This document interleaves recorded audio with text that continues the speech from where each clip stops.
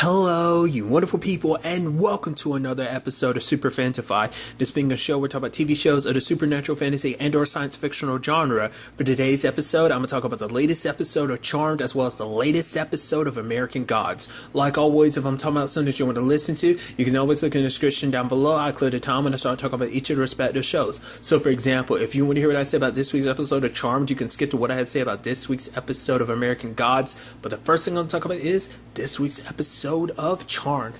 A lot of interesting things went down in this episode. So in this episode, obviously we see Harry suffering the ramifications, which is so sucky because it's like, oh, he broke the rule because him and Charity got together and stuff like that. And, you know, it's like, oh, because he broke that rule, it led to her getting close to the Charmed Ones, which is complete and utter bullshit. Because even Mel calls him out later on. It's like, how are you going to punish Harry? I don't see you guys punishing yourselves, because you were just as fault too, because none of you saw Charity for who she was. But just because they want to find some arbitrary reason to blame Harry, they want to blame this on everyone. It's like, oh, he put the Charmed Ones in danger. He's literally kept them safe the entire time. It's like, you guys messed up. And I love Mel, like, performing magic, trying to get their attention, and they're like, oh, how dare you do that? You know, it's like, you guys could be so powerful if you follow orders and stuff like that. Because it's like, we're supposed to be the most powerful witches in the world, and yet we're supposed to take orders from you guys because you guys are so caught up in your own bullshit that you're not willing to see the, you know, because like how important Harry is to us, and the fact is he did nothing wrong in this situation. Because once again, you didn't see Charity for who she was either, so you're just trying to point the finger at somebody. And that does beg the question, why are they doing that? Like, the thing is, why aren't they taking some culpability? I mean, at least seems like Harry does have some friends, because he brings up later on, like, oh yeah, there's some people amongst the group that told him about how Mel stood up for him. So it's not everyone feels like that, but it's probably like a majority vote type of thing of like, if majority agrees with taking Harry's powers. Also, it seems brutal when you take someone's powers, because like his skin cracked and pieces it pulled apart off of his face as the energy was leaving him. But it also seems because of that state, he's going back into becoming like, he's basically going back to who he is supposed to be timeline wise, essentially, because his life was frozen when he died and became came back as a white lighter. And without that, the fact is that he's kind of aging as a human and stuff like that. Did that ever come up in the original series? The whole like, I feel like I vaguely remember Leo losing his powers. I know Cole lost his powers for a while as a demon, but I can't remember if Leo ever lost his powers. I want to say he did. I feel like I remember that, but I don't remember exactly. But nevertheless, obviously it didn't have the same ramifications if I remember correctly, so that's kind of sucky. So Harry's literally sitting there aging. It's kind of sad because all around, like, it's kind of sucky because it's like this is happening with Harry. Still no word from Galvin. Parker's going through a situation like they're worried on all three different levels at three different points, and it's sad that things have kind of come down to this. Mel even goes to Jada for help. It's like, yo, the Sarkana, your Sarkana's all about taking control. You know, the elders are thinking in the box. You're going to blow up the box. So basically going to be thinking outside of it. So like, yeah, let's help Harry. It's like, yeah, I feel bad for him. He's your friend and everything. It's like, well, help him. It's like, well, we're not going to help some patsy to the elders. And like Mel's like, don't talk about him like that. He's our friend. It's like, the fact of the matter is, it's not his fault he was duped by the elders and their ways. Like, to be fair, they brought him back. They gave him life. They gave him purpose as a white lighter. So why would he ever question it? He's like, okay, they have their ways. He might not 100% agree with it, but the fact of the matter is, things are the way they are for a particular reason. But for Jada, it's like everything that's going on with Fiona is too important to let this all get messed up in a way. Even her being like, my feelings for you, Mel, this task is too important. You're part of just kind of, you should understand it. She's like, I thought I understood. I thought I knew who we were, but it turns out not to be the case. Even Fiona being like, honestly, you did the right thing. Someone that's going to lay down with my sister deserves whatever happens to him. It's like, Jesus, Fiona. What the hell? Just because he slept with your sister, you're gonna be like, oh, he's not worth saving and stuff like that? Jesus, I know you hate your sister, but you're gonna lash out at Harry for that? Harry, who was once your own white lighter, but maybe it's because on some level Fiona actually had feelings for him, and it's like, he chose my sister over me. My sister always got everything. She thought she was the better sister. A lot of people treated her like she was the better sister. I got locked up in Tartarus. She became an elder, which that makes her hate, you know, Charity probably even more, because it's like, you became the same people who locked me up. Depends on the timeline of when that happened. I don't I don't know if they expressly brought that up even last episode of how that timeline worked, whether she was already an elder by the time she got locked up. I assumed it was before Charity became an elder, but nevertheless. And it's like, you know, like I said, I guess she must feel like Harry betrayed her in some shape or form, but the fact that she's not willing to help. But then later on, she's over here in a conversation, and then she shows up, and I'm like, because I was wondering, I was like, okay, so is she starting to feel this way because it's like, oh, like, you know, sees how Harry is important to everyone, and then I start going, no, she wants the charmer because she knows, like, hey, if I say Harry, the charmer's going to be in my favor. Turns out that outright becomes the thing later on, because also she tries to get inside of Harry's head, but because he's not like a white lighter anymore, she can't get what she wants. I also love that she slapped him, and then when like time ended up unfreezing later on, he starts touching his cheek because it finally hit him what had happened. But it kind of shows you Fiona isn't, at the very least, maybe at one point in time Fiona was an innocent person, but being locked up in Tartarus all that time, wasn't she in there for like 10 years or something like that? So or whatever the case may be. So for her, it's a situation of like probably being tortured like that, because there's no telling what the Scorpion showed her in those 10 years, you know, enough to probably piss her off. You know, she's very jaded. Like, she might make it seem like, because I think the Sarkana's under the impression of like, oh yeah, we're gonna change everything. Magic's gonna run wild. We're gonna shake things up. But to be fair, I think at the end of the day, Fiona just wants revenge. That's all she cares about. She doesn't have this good-natured reason for doing all that she's doing. I think it's pure unadulterated revenge, and she's just fueled by anger. She's so angry at everything and everyone, whether, you know, so I don't know. It's definitely going to be interesting to see where that goes, because this all ties into the main enemy of this episode, Viralis. But side note, isn't that the actor who plays Alex on Roswell? That's crazy if that is. I'm pretty sure that is, but I could be wrong. But essentially, he's a demon that basically kills 10 women every 10 years so he can suck up their virility and live on. Basically, I love the way Mel put it. It was kind of like, wait, so they're basically like, he uses them as like demonic Viagra, and it's like, ugh. He ends up getting Maggie, and it's kind of interesting because it's actually kind of sad, because like Maggie, what he was able to kind of promise Maggie to kind of seduce her was, you know, a love that would never die, because she's already going through that. Like, the man she loves, Parker, is dying. A family member she cares about is dying, and that's Harry. And for her, it's like, oh, Virilis will give me a love that will never die. And it's kind of sad that you know, I mean, it kind of makes sense to considering who Maggie is. I mean, the empath, also like being just naturally the person with their heart on their sleeve, you know? And it's kind of sad that things have kind of come down to that. I also love Harry helping out too. I love him being like, oh yeah, she's like, Mel's like, hey, Harry, can you orb again? He's like, no, I just happened to follow you because I thought you guys might be in trouble. So, but, you know, I followed you like any ordinary person would. He's like, well, an ordinary stalker. But then I thought you guys were just getting tea, so I took a nap. And just Harry just being so, just like, oh. It's like, he's like, no, I don't want to go. I'll just get you away. He's like, fine, I'll drive. And they're walking up the stairs, so like, oh, sorry. And they go back down and grab him. He's like, yep, my old bones. I love it. Because I loved him saying basically like, oh, aging, it sucks so much. Especially because it's happening all at once for him, so that's really shitty. But that Virilis situation was interesting on many different regards. For one, how Macy ended up beating him, taking the knife and throwing it at. I love that was the final blow to his junk. Maybe they had said so earlier if it had to be a nut, like a groin hit, but whether or not, it's just like you saw him crumble to his knees before he died. I was like, oh, that's one super sucky way to die, dude. To be fair, you're kind of a piece of shit and like, sacrificing ladies, basically making them surrender and sacrificing themselves for you so you can live on. So it's like, but still, you kind of cross your legs a little bit and go, ooh, that sucks. But the really interesting thing about that too is how this ties into Nico.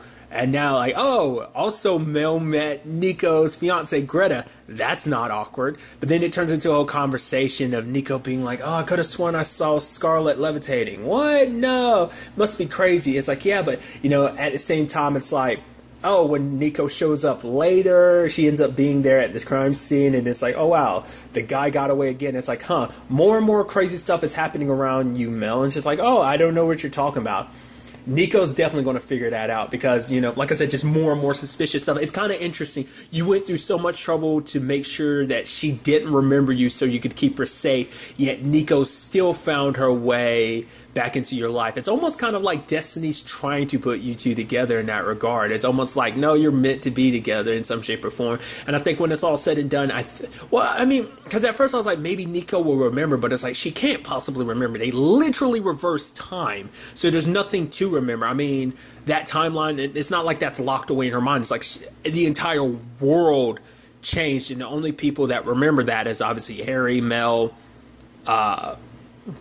Maggie, and Macy. So I'm curious to see what that ends up being. But like, I think eventually Nico's going to get deeper and deeper into this and find out about magic being real. And then it goes to the point, like, I mean, because it's going to turn into a complicated thing of being like, yeah, so you and me, we had a history, actually dated, but then like I reversed time and made it so the past 2 years of our relationship didn't happen, and now you're engaged to someone else, and that's a whole complicated can of worms. Because you can tell, like, because even Maggie was like, oh, like, why the fact you're trying to pretend like you're not excited to see Nico, and it's like, no, I'm just doing it because she seems like she needs something. It's like, then why are you thinking about how soft her lips are? She's like, stop, and getting all embarrassed and stuff. It's like, yeah, obviously. I mean, to be fair, it's like, once again, it's like, and I think that's kind of sad too, because it also shows like her relationship compared to Jada. It's like, the fact is, even with everything happening with Jada, there's still, I mean, to be fair, you don't forget that love, like what she had with Nico was something special. So of course it's going to be hard, like those type of relationships. Once again, it still hasn't even been that long since you went and erased your entire relationship, so that's kind of a heavy thing all on its own. So that's why, like, it's going to be hard to compare like your relationship with the whole situation with Nico, but still. So that's just an interesting can of worms, especially considering where her and Jada currently stand. Also, a side note, kind of, since I'm talking about this Arcana, it also shows you that Fiona doesn't give a damn about this Arcana. It's like, well, what about this Arcana? I don't care. Like, for her, it's like, once again, it's like her goals aren't aligned with theirs, but they're so focused on what they want, they think like, oh no, she's got our best intentions in mind. Like, maybe Fiona, who Fiona was before going to Tartarus, maybe. Not this Fiona. This Fiona is so consumed by revenge, that's all she sees. Kind of along those same lines, kind of going back to the Varela situation, is, obviously getting the blood for Parker. And that was interesting, because obviously his mom is like, Dr. Julia being like, you have to, administer the blood. It's kind of what happened before, and Parker nearly, killed her last time this happened. Is actually getting a blood transfusion from Alistair back when he was sick is actually what activated his demon side. And we see it in this episode, what she was talking about. We saw Parker basically in his demon form, which, like, because even when he used his powers before, he always maintained a human form. But I guess this is kind of what happens when his, like, demon side is kind of set into overdrive and stuff like that. At the end of the day, you're still curious, like, what Alistair's really up to. I mean, because the fact is that obviously Julia's, way of handling this will work, but it will undo all the work they did of trying to make Parker more and more human. It's just going to, like, strengthen his demon side, and it might make it so that when it's all said and done, like, her work might not work. She's saying it should work, but when the time comes, it might not work on, Parker and make him, weaken it down. Because obviously Alistair has his whole plan for this. What exactly? I don't know. It still all circles back to the source of all evil, which I'm curious how this ties into potentially what's going on with Fiona. Like I said, she even admitted, like, oh yeah, the charm ones are going to owe me one, so she's going to save Harry, and he apologizes, and she apologizes too, and she restores his power by going to the vortex.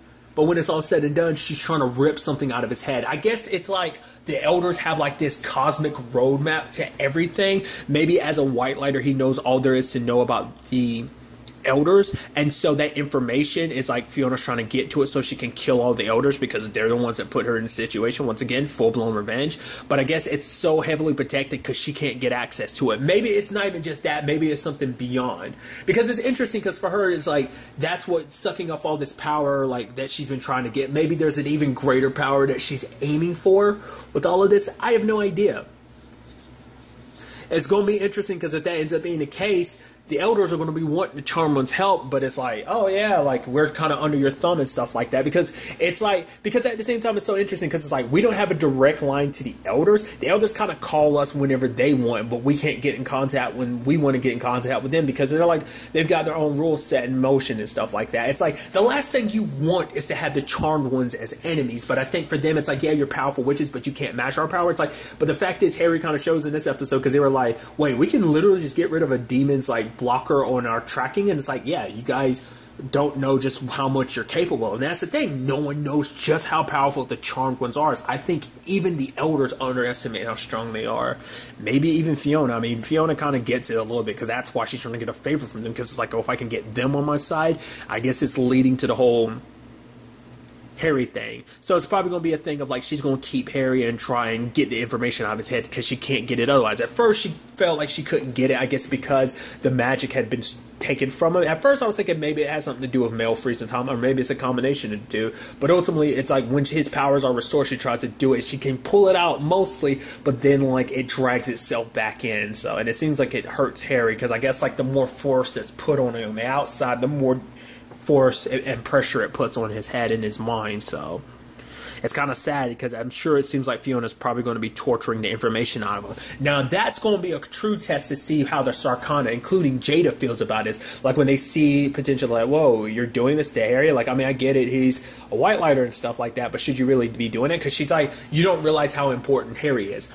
Now, is it just because it's Harry, or would any white lighter do? Or, so if that is the case, maybe Fiona's choosing him because it's like, well, you're the one white lighter I know where you are, and you also owe me a favor, so I can use this to my advantage, but also because it's Harry and she wants to punish him, so her complicated situation with her sister.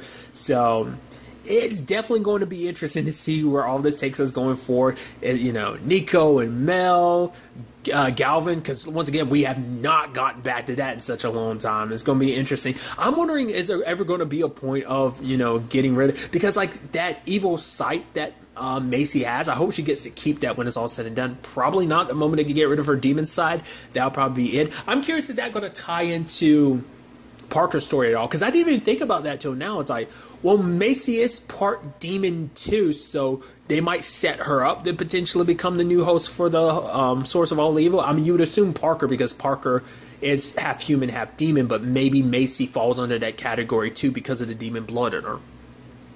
We'll have to wait and see. But then, the whole Parker situation, and if Maggie will ever see him like that. Maybe Julia will, Dr. Julia will do a good enough job to be like, I can handle this long enough to kind of keep you away from ever seeing him like that. Because, it's got to break her heart to see her son looking like that, in that demon form like that. Then, like I said, Mel and Jada / Nico.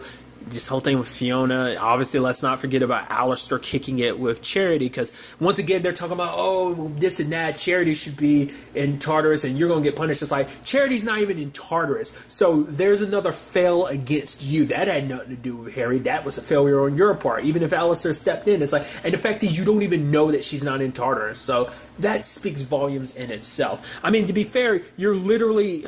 It's just a whole complicated can of worms. I'm so interested to see what the next episode has in store for us with all of this. And now moving on to this week's episode of American Gods. A lot of interesting things went down in this episode. First and foremost, you have Shadow having sex with a cat lady. That was interesting. The moment she just, because you heard like purring or meowing before she popped up, and then like obviously like I think her eyes, like I kind of didn't focus too much on, but it did seem like her eyes were a little different, like they were cat like eyes. Plus the whole scratching kind of solidified it too. But I love like Shadow being like, no, my wife will kill you. It's like, that's true, especially when he's seen what she's capable of doing. But then like she was saying like, no, not me. Now, initially I interpret that as like, oh, because you're a cat, the whole 9 lives situation, so there's that. But then another part of me was like, or she's saying like, oh no, she won't kill me. If she was killing one, she'd most likely kill you for this situation. So that was interesting in that regard. I guess because the whole point is kind of, I guess that's supposed to be Wednesday, kind of set that up potentially to be like, hey, you had a good time, licked your wounds and everything, you feel good.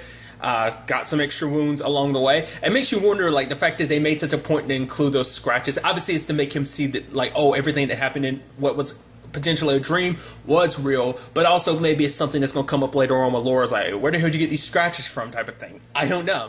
It is kind of interesting. Like, Wednesday is still trying to keep them separated because, like, Shadow is like, do you know where Laura is? Like, and Ibis wanted to say something, but, you had Wednesday be like, don't say anything, because once again he needs Shadow as isolated as possible. That's why he pushed Laura to do everything she did last episode, just so that she would be under, out of the way, essentially. So that in itself is just a very interesting situation. And then they go, basically they're going to go get money. And I love like Wednesday telling that story the way he did it. Basically, money is the greatest story ever told, because this is just a piece of paper. Yet you guys have told this story over and over and over again over the generations to be like, this is worth something, it has a value. When in actuality, it is just a piece of paper. It's funny when you actually break it down and think of it like that. And I also love that money is essentially kind of like a god, essentially, because it's like, they literally have to go to money for help. And I also love the situation of like, obviously those Girl Scouts are kind of like, I guess, like the, hey, like, once you have credit and stuff like that, you get past us. They're kind of like, I guess, like the receptionists in a certain way, and then you can get access to money. Well, I guess you can think of them as the bank tellers. I guess that's what that really comes down to. And then, like, money is the actual bank itself. It's just an interesting situation, but I love it. It's like, oh, Odin, you're on the list. Shadow, no, you're not on the list. Denied. It's like, wait, what? Yeah, because apparently he doesn't have any credit, like identification and stuff like that, stuff you would need to get money out of the bank. And even Odin's like, what the hell? What do you mean you don't have any credit or anything? Like, the fact of the matter is, were you like one of those weirdos who are off the grid or something like that? And he's like, no, Laura basically handled all that stuff and he never saw fit to it. It's just like, oh, that's really interesting, and it's kind of screwing Odin over. But what I really love is that conversation between him, because Odin's like, all right, you want to know why I really picked you? Because you have no value, whether it be in this world or next. No one living or dead, for all that I'm aware of, cares whether you live or die, which is not the case, because we know that Laura cares whether he lives or dies. So that's already in itself complete and all the BS. But then, like, Shadow's like, oh, wow. So that's how it really is. And he's like, yep. But then Shadow's like, I know you're lying, because the fact is I do have some value to you. What that value is, why I'm so important to you, I don't know. Why the fact is that you're hiding that fact from me, I don't know. But the fact is I am important to you. And you almost see Mr. Wizard getting a little annoyed that because Shadow knows it's like, no, like, you want to pretend like, because by pretending like I have no value, you're trying to keep me in your pocket. Like, a lot of what he said was true. The fact that you have no one, but to be fair, that's because he orchestrated it. Like, that shows how important you are, because he literally went out of his way to construct it so that you had no one in your life. So that's why I'm kind of like, yeah. It makes you wonder, has he always had his eye on Shadow, like even way back then? Like I said, maybe it's just like, maybe it's the thing of he did meet Wednesday. It didn't sound like Ian McShane, the person he was talking to that showed him the coin trick, but maybe there's some connection there. Maybe he sent someone, or maybe this someone passed the message on to Wednesday of like, oh, this kid's something special. I don't know. Like I said before, I thought it might have been his dad, but like I said, that's a conversation that still hasn't really been had about like what that whole deal is. The fact is they're hiding that. His mom didn't want to talk about it, so we'll see. I also love the situation with Mama G too. The fact is, it's like, wait, didn't you work in like Wisconsin or something like that? And it's like, oh, apparently she works at all like the motel places like that all over the place. Like, her and her followers own like half of them in America. And I love her message to Shadow. It's like, he was going to be the death of you, right? And once they turned around, he's like, what did she just say? Because he was so focused on his own goal. But that in itself is interesting. I'll kind of get back to that later on. But what I also thought was kind of fascinating is the other side of this episode, everything with Bilquis, because it seems like, hey, she's chosen a side, and it seems to be Wednesday's side. For her, it's like, oh, it's like Zariah's death is kind of what pushed her. But it's like, you're still playing defenses. Even Nancy's like, the fact is you keep flipping, flopping across the battlefield. Like, how are we supposed to know where your allegiances are? Like, the fact is, I don't know, man. I still don't trust her 100% because of like the conversation Mr. World had with her. I think she's chosen a side, and I think she's still on Mr. World's side playing Wednesday. Maybe, maybe not. I don't know. I mean, to be fair, Wednesday's on the more favorable side of things, because I even love it later on being like, because Mr. World, Wednesday's like, I'm gonna win this war because more people like me, but Mr. World's like, I prefer to be feared, and he's feared by a lot. So I assume, that fear of Mr. World would probably outrank like any like that Bilquis might have for Wednesday, that she might side with him in that regard. Because I think, Bilquis can kind of understand, because she's an older god that got kind of, forgotten. Wednesday's all about, rallying up those who felt forgotten. And it's so interesting to kind of hear the conversations between Bilquis, Mr. Ibis and Nancy, especially because we kind of finally found out what Ibis's whole situation is. Like, basically, we know he's recording a lot of history and stuff like that. That's because he's the Thoth. It's basically like this sacred book that basically, if you read it, if anyone just reads it, it causes pain and suffering to them. But to the person who's writing it, hey, you get the benefit of kind of getting a bird's eye view of the world, and essentially, because we saw that before, like how he has access to the knowledge he does because he sees the stories, because he's basically recording it. And that's such an interesting situation to be. I mean, I knew he was recording history and stuff like that, but now we kind of got a little more context to it as well. But it was kind of interesting hearing Nancy kind of speak up like he did. I mean, obviously we heard bits of this in season 1, but we've really seen Nancy lay it down in this season. For him, it's just kind of like the fucked up nature of everything that, you know, just basically about how the system works and stuff like that. How like every 30 seconds there's being a child snatched up. That slavery got a rebrand like the fucking alt-right. I was like, geez, that's an interesting statement. But essentially it was like basically how it's like life, you know, because of your skin color can like pipeline you from school to prison faster than a cut could bleed. Now that was an interesting analogy. And then also, but it can also pipeline you from school to the NFL where you can't even take a fucking knee. And I was like, oh, that's obviously very topical in that regard. But it's so interesting because obviously you see Nancy's standpoint, because even for him, it's like, even look at this war situation. That's why he's so pissed, because he feels like, because that rage about just the way this situation plays out in this country, and just kind of, in particular, I think this country, not just necessarily the world. It's there in the world, but obviously it's a much bigger thing in this country. But for him, it's like, the fact is, even with this war, it's like, oh, Wednesday's getting all pissed because it was a white lady that got killed. But Chernobog's hammer wouldn't be swinging if it was anyone else. Only because, you know, so for him, it almost seems like, and could be me misinterpreting it, but the way things are kind of building up, it almost feels like Nancy's building his own. Like, obviously, Nancy has his reasons for getting into this fight, and it seems like it's separate from Wednesday's, and I think Wednesday's kind of fine with him doing his own thing, whatever, as long as you're fighting by my side. But part of me wonders, is when it's all said and done, is Nancy starting his own side of things. Obviously, him and Bilquis, that's a thing happening. Every king needs a queen. In fact, he's referring to himself like that. I mean, you know, you could just be like, oh, you know, looking at it as kind of a situation of like, we're looking out for our people type of situation, so we'll be the king or queen of doing that. We'll work with Wednesday doing his thing, sure, but we'll be the king and queen looking out for our people type of thing. Or is that him saying like, nah, fuck Wednesday, we doing our own thing, even more so to the point like there's a third party in all of this. I think they're still siding with Wednesday. It's really hard to say like 100%. It's also interesting, the whole Bilquis situation too, like, it seems like her befriending that Lady Ruby who's at the funeral home. Part of me wonders, is she supposed to be kind of like what Shadow is to Odin, you know? Just because, I don't know.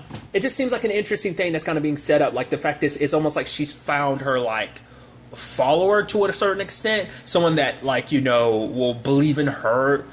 You know, because they had this whole interesting conversation earlier, too, about how, Beneatha, about how that story was basically, she got tired of like God getting all the credit for the stuff that humans did. You got like she was a non-believer that was kind of like, nah, humans made this shit happen because of like our stubbornness and unwillingness to give up and stuff like that. And so that basically, what was it? Your truth shouldn't be hidden in a God, to the point like basically a girl should hide herself within a God so she isn't able to speak her or even hear her own truth. But it's kind of interesting because then like Nancy quoted Maya Angelou was basically like, a woman hiding herself in God leaves a man to find God to find her. So like I said, it's just an interesting thing, obviously differences of perspective and stuff like that.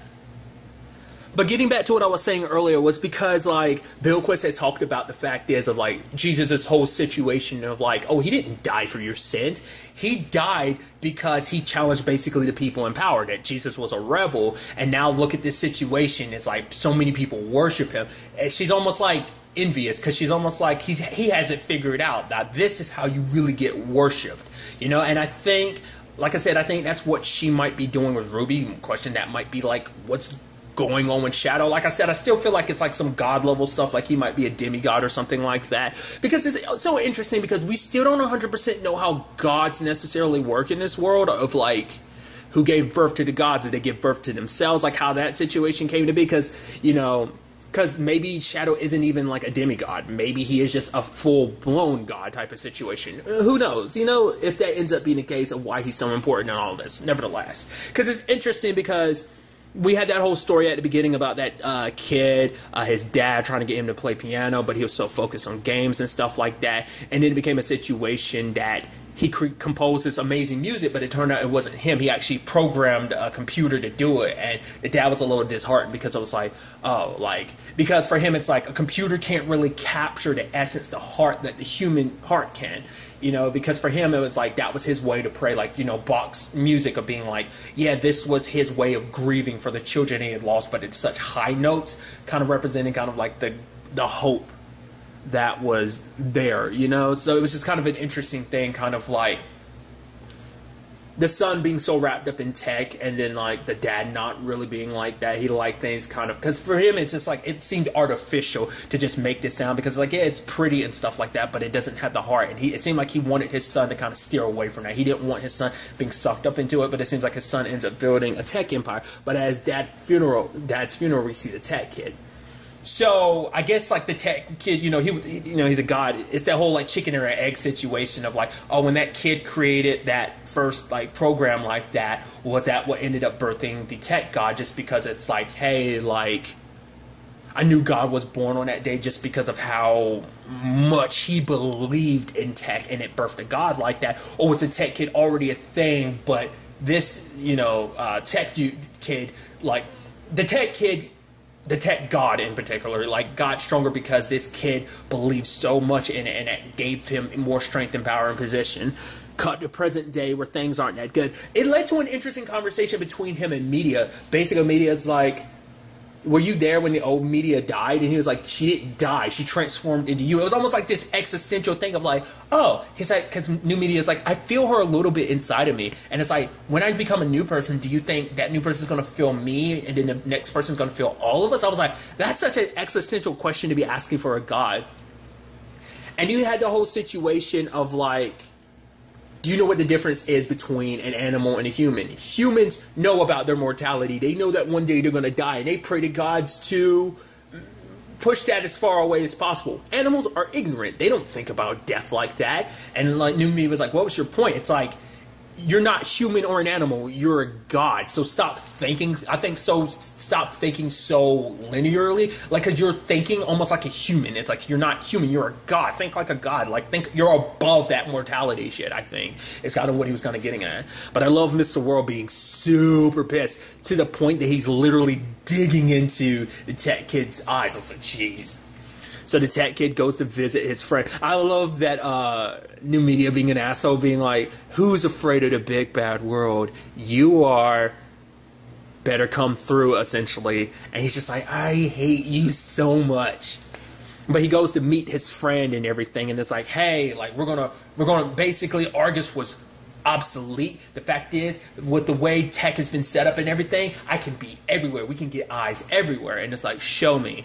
But the tech kid didn't really show him, and the world's like, do it. Do what he says. Oh, you won't do it? Fine, then I will. And New Media shows up and captivates him. And so for the tech kid, it's like, I was your only friend. And I guess on some level, like I said, because I guess that guy was like the foundation of the tech kid, in the sense of like, without him, like all that belief and like he had in him kind of crumbles and stuff like that, because it showed that he was obsolete. Because I mean, New Media literally brought it up last episode, being like, isn't it kind of interesting because we're kind of in the same lane, but he tried to like solidify his position, but like, no, like, we're different enough that I should be able to stick around. But it's like, no, New Media ended up captivating the dude, and so it shows Mr. World's like, I don't need you anymore. And the tech kid tries to run and ends up getting, as Mr. World puts it, retired. Now that was interesting. That's the first time we've outright seen that. I mean, it doesn't necessarily mean he got killed. It seems like he just got locked away. So might not be seeing any more of him. We'll be seeing a lot more of New Media. So that's definitely going to be interesting. But I love Mr. World, you know.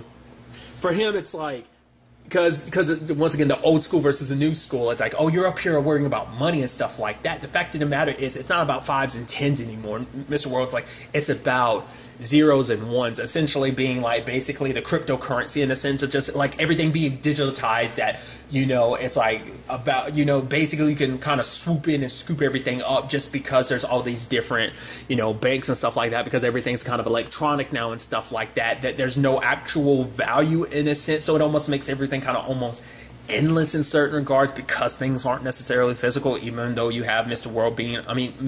Wednesday being so old school that it's like, oh, let's get something physical, money-wise. It was just kind of an interesting aspect to it. And I love Money being like, yeah, I'd love to help you out, but the fact of the matter is I'm not investing in something emotionally. The fact is he wants something that's a guarantee, and the fact of the matter is there's risk involved in this situation. So he left a tip, and that's all that Wednesday ended up walking away from this situation with. But like I said, it was just kind of an interesting episode with everything kind of being compiled upon itself and just everything being what it is. Like I said, it seems like, you know, like I said, Nancy's doing his thing, because it seems like, you know, Bilquis as well as Mr. Ibis, because even Ibis was like, nah, I'm sticking out of this, because for him it's like he remembers the names of all those that were taken, lost, and all that. And so for him it's like that's his part to play in this, because he wants no part of this war. He chose peace, because even Nancy's like, you old as hell too, so why aren't you choosing a side in this war? For him it's like, yeah, I just want to go down a path of peace, because that's not where I'm supposed to be. That's not the path I plan to walk down. But, you know, after Nancy's speech, it seems like, you know, it might have changed. It definitely changed Bilquis's mind. It made her kind of look at things a little differently. Because it seemed like before, it seemed like Bilquis might be kind of so consumed by herself. I mean, it seems like that is her thing. It's just like, look at me, look at me. But now it seems like this might be her kind of branching out potentially and being like, hey, the fact is I'm starting to care about other people. And, you know, once again, that might feed into like her whole thing of like trying to do her own Jesus thing of like, oh yeah, like being the rebel, and then, you know, people following you, and then like, you know, like maybe that, like I said, that's what she's trying to spark with Ruby, and then gain a bigger following from it. Like I said, that might be what Wednesday's up to, maybe not. Like I said, it's a very interesting episode. I'm very curious to see what the next episode has in store for us with all of this going forward. But really, that's all I want to talk about. Till the next time we meet, be happy, be safe, live life to the fullest, and enjoy it. Good day, and goodbye.